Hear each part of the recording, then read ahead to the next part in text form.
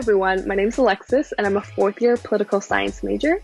I think the best tip I can give first year students who are exploring what courses they want to go into is just to check out the department websites. So I know for political science, it's politics.utoronto.ca.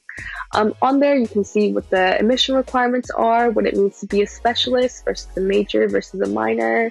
It's super easy to navigate. And my favorite part is they list all the courses that the program offers.